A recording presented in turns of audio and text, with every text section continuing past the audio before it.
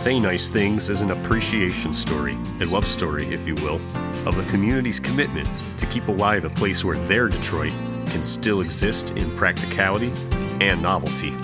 They say it takes a village to raise a child, and Tireman Trade Center is no exception.